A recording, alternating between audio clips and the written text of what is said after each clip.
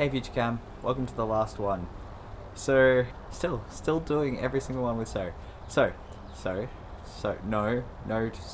to so. Hey Future Cam, and welcome to the last one. The last month has been busy. It's been stressful, it's been fun, it's been educational, it has been a lot of things.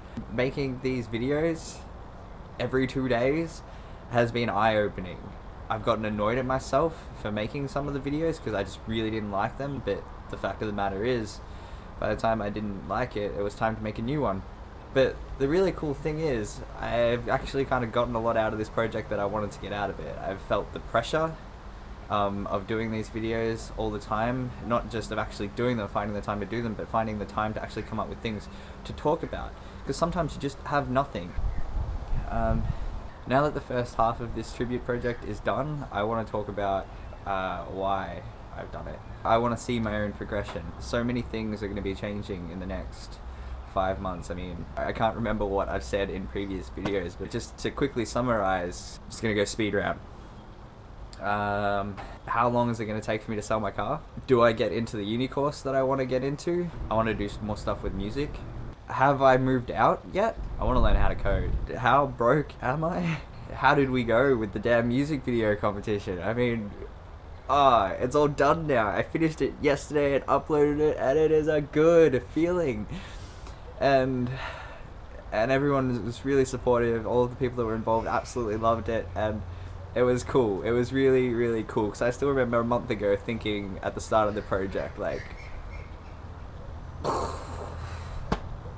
and now it's done. We got through it, and that itself, separate to this, was massive. That is a thing that you will remember for a long, long time. What other questions do I have for myself? Have you gotten better?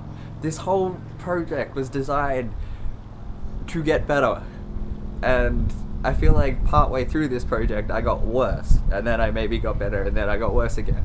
But after the next, hopefully, 5 months of making videos, I want to know, do you feel that you've gotten better?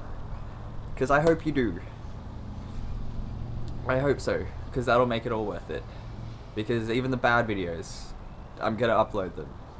They're going up there, and people can see just how crap they are, how crap some of the things that I did are.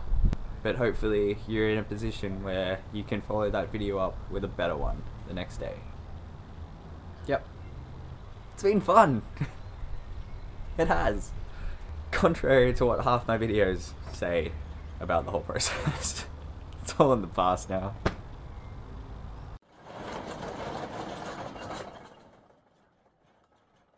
And another question, so before I go, have you bought a better camera yet? Really think that needs to happen.